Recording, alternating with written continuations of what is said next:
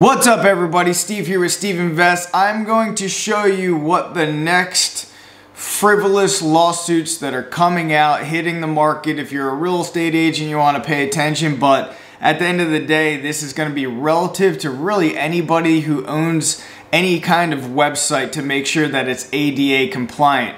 Essentially, we're getting demand letters, a lot of them in Southwest Florida here, getting these demand letters saying that these websites that we have are not compliant. So I'm going to dive into the actual demand letter as well as the actual legal case and show you what these companies are doing. But basically, they're really just trying to bully people around and trying to get money out of people who are not willing to go ahead and retain an attorney to find out their rights.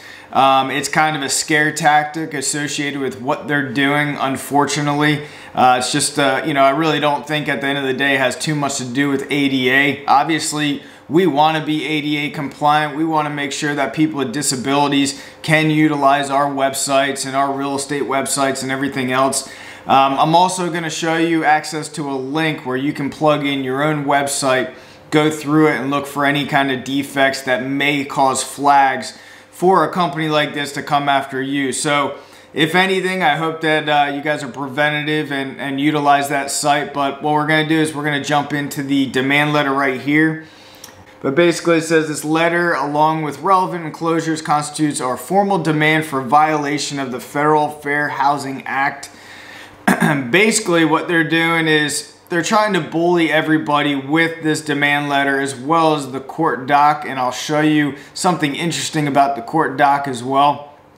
But basically they're reaching out and they're hoping that real estate agents, real estate brokers, and really again it could be anybody who has a website that can encounter this, and they're hoping that these people reach out and they negotiate with some kind of settlement. And speaking with other people in the business, I've heard of other people really coming to certain settlements of anywhere from $5,000 to $15,000. So don't be fooled. Make sure that you guys do retain an attorney. If you guys do get something like this, pass it by your real estate broker as well. But don't fall victim for these tactics, these ploys, because you guys do have a strong case in terms of defending yourself, especially if you go in and you do fix any issues to make it more compliant. You guys should have no problem. So in here you can see that when attempting to access the respondent's real estate listings using American Foundation for the Blind approved reading software, our client encounters several access barriers which deny full and equal access to information and services related to real estate services offered and made available to the public. And then it's going to go into the substantial areas, the home page, more on the home page, different areas. Now, what we wanted to do is we wanted to ensure that we went in as quickly as possible and fix these errors as quickly as possible, because if the errors are fixed, then these people really don't have any case, because you guys were being compliant and ensuring that you guys did fix your website to make it more ADA compliant. As we scroll down here, here's some of the Florida statutes that they're trying to use and intimidate you guys. As you may know, Congress intended FHA regulations to be enforced by private rights of action in addition to any administrative enforcement by a government body. To that end, our client chose to advocate for enforcement of its members' rights through hiring of this firm. And as we scroll down, respondent should elect to resolve this matter without litigation. Respondent will receive conditional release, and so forth. So conditional doesn't mean a full-on release. Again, they're really just trying to suck the money out of people who are unsuspecting. Whether a respondent achieves compliance through pre-suit resolution and remediation or protracted litigation rests solely with the respondent's discretion. To that end, in this unfortunate circumstance that the respondent fails to this demand letter by June 1st, 2020, we reserve the right to seek judicial enforcement through the attached private cause of action in addition to any administrative remedies that may be available through Department of Justice and Secretary of Housing and Urban Development without further notice. Now, I'm going to show you the actual complaint that they have.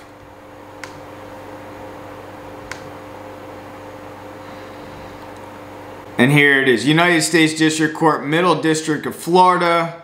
It's Inc. verse, and they don't even have a case number here either. So basically, they have not even filed this court doc. Again, it's in our estimation that this company and other frivolous attorneys out there are using this just as a ploy, because if they did have to file this, they would incur certain costs and so forth. So they're making this thing look as scary as possible. So you basically call them up and say, how much money do you want me to pay you? Now, with that said, I'll put a link for this website below so you guys can input it and input your site as well. But basically, it's an evaluation tool of the clarity of your site, and it'll show and pop up any errors associated with your website in terms of, you know, if the contrast is too hard for somebody to see and so forth. So what we're going to do in this example is I'm going to actually use Zillow. And as you can see, Zillow is a huge site for searching real estate.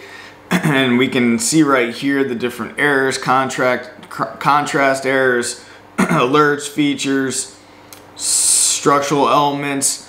So basically, as you come over here, you can see exactly some of the stuff that are causing errors on Zillow's home page. So I'm not sure if they're going after a big entity like Zillow. I highly doubt it, because they're very powerful and have plenty of attorneys to fight this kind of stuff. But again, you're going to want to go ahead and just be proactive with your website.